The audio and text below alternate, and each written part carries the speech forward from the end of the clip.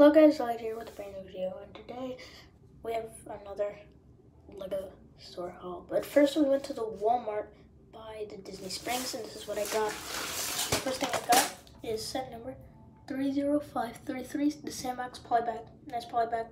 They had it there. Next polybag, set number 30534. This was actually the last one they had, so I was really happy that they had it. But yet again, nice polybag, don't have. Picked it up. Last thing, last Lego related thing was set number 30342. The Lamborghini. I tried to get this about a month ago and they gave me the wrong thing. But I finally have it. And the last thing I got at that Walmart was this pin. This Disney pin. On to the Lego store.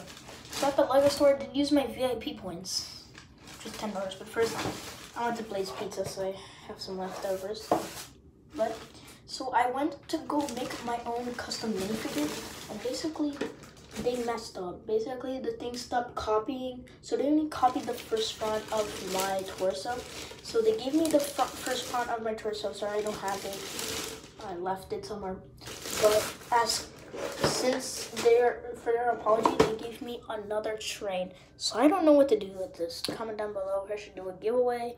Should I keep it sealed? Should I sell it? Should I try to build something with it? Should I add to my first one? But this is, I guess, a good thing to have a second one of. Like people like Brickets are having like 6 of these. But yeah, I have a second one now that I got for free. And also they said next time you come, which will probably go again on Thursday, they said next time you go, show them the receipt and we'll give you a free figure. So not only am I getting the free plane, free train, also I'm getting the 50% off my custom, I'm getting a new custom next time I go. Next thing is my first ever big this is my first big Pick-a-Brick. I've had a small one in the past, but now I got a big one. So there it is. I have to tape it open, but I think I got some pretty good pieces that I could fit in here. Be building something, I don't know. Next thing I got was set number 40373, the Fair People Pack. I thought this came out in April, but apparently it came out in March. So see, $12.99. Bought it. 4 figures. Nice build, and I like people packs to get in general.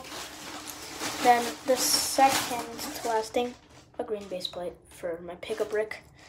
And then the last thing, which was actually the reason I went to the Lego store today, the fourth polybag Lego Dots mini frame. You would get this if you spend $35 or more. So altogether, I spent after using my VIP points, I spent around $45 on all of this. Hope you guys enjoyed. Like, comment, subscribe, and I'll see you guys next time.